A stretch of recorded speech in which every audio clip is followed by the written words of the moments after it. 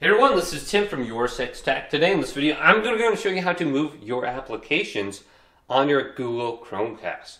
This is very easy to do. So if you go back home and you go to the For You section and you scroll on down, you can see your applications right here. And there may be some applications you want closer to the front. So let's go to one of these applications, like the background app and process list. Let's hold down the middle select button right here and just hold down on it. Then we will have an option to move or view details or open. So let's select move. Now we have an option to move it to the left or right. So let's move it to the far left and then select the middle button once again to confirm the position, and it will stay in that location now. Then press the back button to go ahead and finish this process, and you should be good to go. So you can easily move your applications around to find them a little bit easier.